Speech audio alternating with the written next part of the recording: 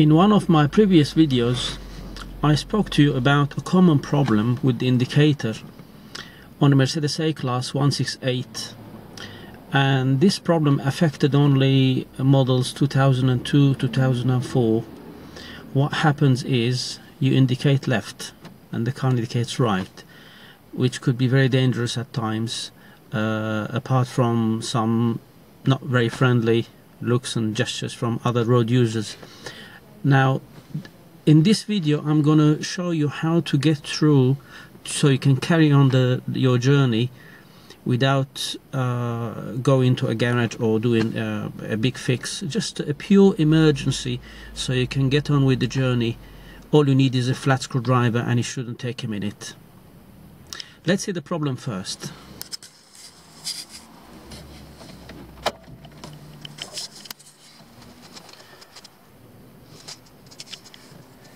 You indicate left, the car is indicating right. What we're going to do now is remove this cover.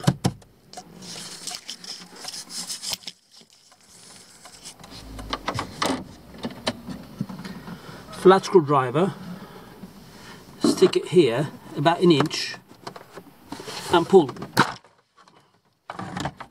Well, I was supposed to do the same thing on the other side, but thank you, made my job easy. Right, see the back here, there are two plugs. Let's do the same thing again. Ignition on, indicate left,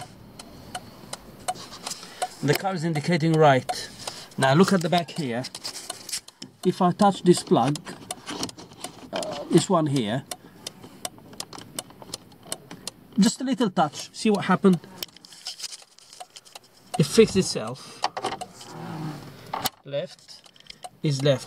It's going to be like this for a while so you can carry on with your journey, and obviously this is an emergency temporary repair.